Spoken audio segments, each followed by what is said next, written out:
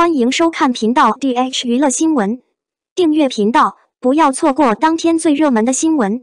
我们今天的时事通讯涵盖以下内容：杨紫晒出与妈妈的童年照片。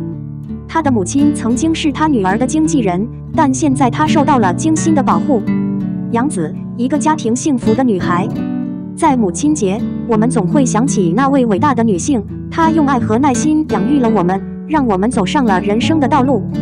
在娱乐圈中，还有一位备受关注的女孩，她就是杨紫，幸福家庭的代表。她不仅在事业上取得了巨大的成功，在生活中她与母亲的关系也令人羡慕。从小到大，杨紫就是那个古灵精怪的人，一个很有相机感的女孩。在妈妈的怀里，她总是时不时地对着镜头打招呼，比耶。年轻时的杨紫妈妈也是一位精致的女人，留着利落的短发。她轻轻地将手放在女儿的肩膀上，看上去很温柔。如今看到杨紫和妈妈的旧照，不禁感慨下雪长大了，而杨紫和妈妈互相给予、大方表达爱的方式更是令人羡慕。句号，这对双向母女的爱情令人感动。在社交平台上，杨紫也多次表达了对妈妈的爱。在父母结婚30周年纪念日，她晒出了一张全家3口的照片，并配上感人的话语。每年妈妈生日的时候，杨紫都会准时给妈妈送上生日祝福。最难忘的是，杨紫因为要赶飞机，忘记了妈妈的生日，陪在身边却没有收到生日祝福的母亲，假装生气地责骂女儿，以表达不满。最后，杨紫在社交平台上郑重地呼喊着母亲的名字，结束了自己的道歉。母女之间轻松温馨的相处方式，让人感叹这是一种弥足珍贵的幸福。虽然是童星出身，但杨紫早期读书或者参加活动的时候，总是有妈妈陪伴，这也说明了杨紫和妈妈的关系是非常亲密的。杨紫如今的成功，也离不开妈妈的陪伴和支持。在拍摄《家有儿女》之前，杨紫就已经开始在剧组努力工作。为了支持女儿成为演员的梦想，杨紫的妈妈无奈辞去工作，无微不至地照顾女儿。杨紫此前在接受采访时也表示，妈妈是她的最高人参，无论是吃饭、起居还是购物，妈妈总能帮自己安排的令她满意。杨紫成功的背后，有一位默默无闻的母亲，用她的爱和支持守护着女儿的成长。在这个母亲节，让我们感谢我们的母亲，感谢那些默默无闻的母亲们的付出，让我们感受到真挚的爱和温暖。杨紫和母亲的故事是心灵相通的感人篇章。从小到大，杨紫的妈妈一直默默支持女儿的梦想。她不仅没有把女儿视为所谓的摇钱树，还在女儿遭受打击时给了女儿空间和自由，尊重女儿的想法。当杨紫遇到困难时，妈妈总是在她身边默默守护，给予她温暖和鼓励。当杨紫逐渐走向事业巅峰的时候，妈妈一度因为担心自己落伍而焦躁起来，但杨紫却用自己的方式告诉妈妈，不但不会丢下她，而且永远陪伴她走完每一步。时间，这种爱是最珍贵的。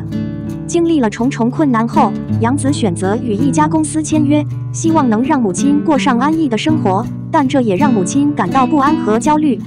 杨紫成名后，她更加珍惜和妈妈在一起的时间，给予妈妈更多的陪伴和关心。她用自己的方式向母亲传达爱，让母亲感受到她的需要和重要性。从带妈妈进团，到陪妈妈逛街，再到不错过每一个重要的节日，杨紫一直在用自己的方式表达着对妈妈的爱。杨紫和她妈妈的故事，让我们感受亲情的力量。他们之间的默契和精神联系，让我们意识到爱不需要言语，只要我们用心去感受、去表达，爱就能传达得更深刻。在这个喧闹的世界里，我们常常忽视身边最亲近的人，但当我们需要他们的时候，他们总是在那里提供支持和鼓励。所以，让我们珍惜身边的亲人，用自己的方式传递爱，让每个人都能感受到生命中最珍贵的情感。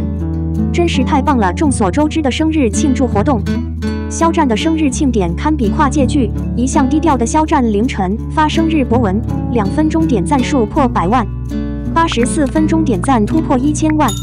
顶尖人物中果然没有最大影响力，只有更大影响力。整个生日庆祝活动完全是自发的、有意识的行为，但却充满了仪式感，各方面都堪比合演剧。肖战的断顶流再次遭到降维打击，再次断裂。首先，盛和博文的数据再次创下国内娱乐新高。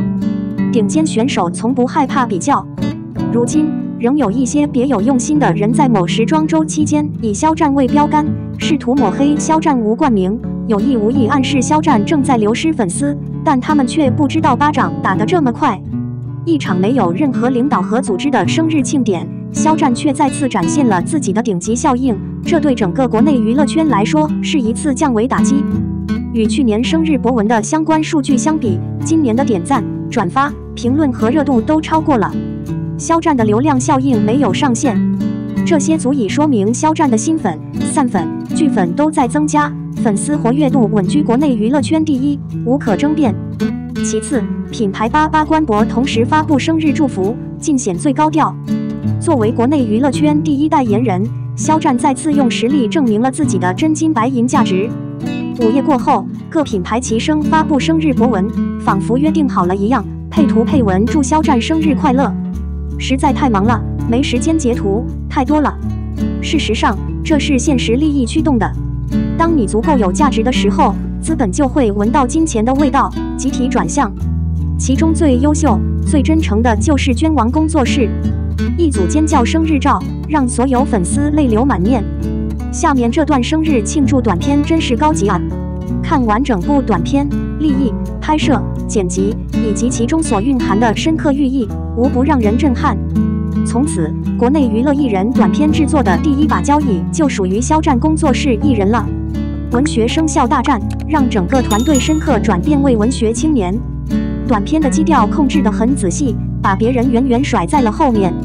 他们都是童星出身，为什么现在杨紫和关晓彤差距这么大？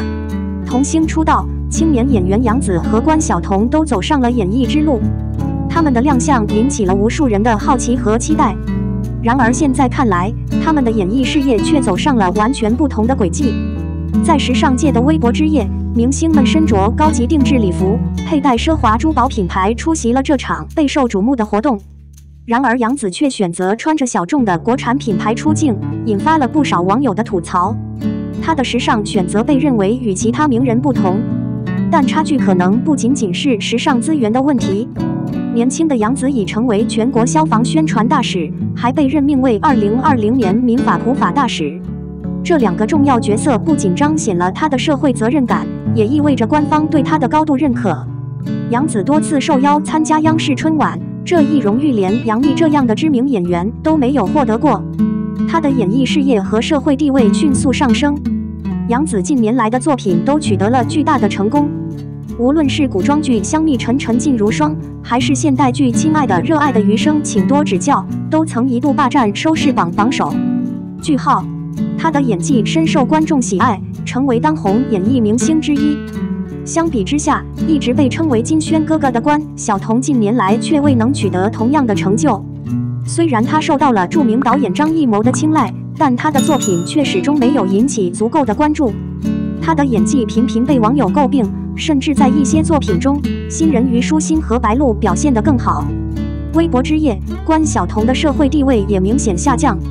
与她之前的出色表现不同，无奈之下，她只能坐在第3排，旁边的于文文和刘宇都是网红。这次排名的变化，说明她在娱乐圈的地位已经今非昔比了。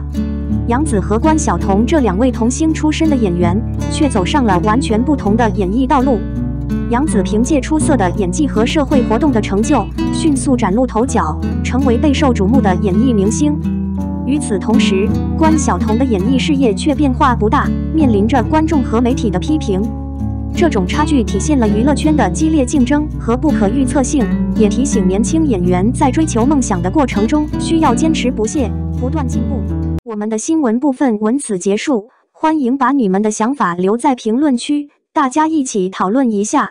欢迎，也别忘了帮我点个赞加关注谢谢大家。